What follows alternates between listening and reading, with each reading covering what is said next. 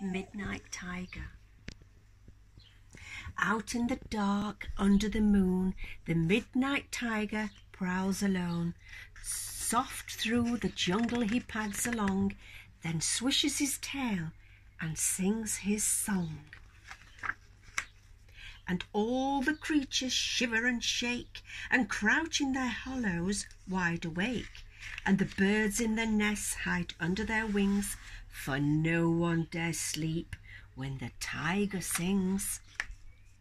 Then down to the shining midnight pool, where fishes swim in a silver shoal, the tiger steals, and only the flare of his scarlet eye tells there's a tiger slinking by.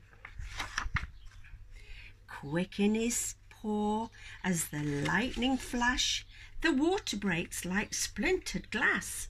But the tiger growls as his shining prey flick their tails and dart away. There's his paw. Then through the flickering grass he glides, and silent as a snake he slides into a glade of silver trees, and watches in the gentle breeze the midnight butterflies dance and play, green as grapes and bright as day.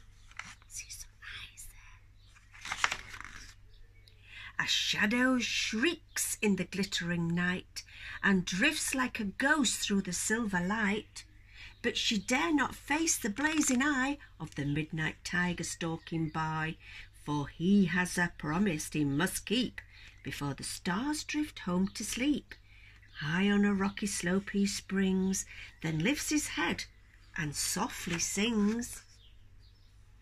And there in the shadows gleam golden eyes of a tiger who hears his lonely cries. Together they sing till the moon goes down and the stars are vanished one by one. Then the midnight tiger pads slowly home, and into his head there comes a dream of warmth and food and a place to sleep. A few more steps, a mighty leap, and tiger slides from the fading night into a world of warmth and light.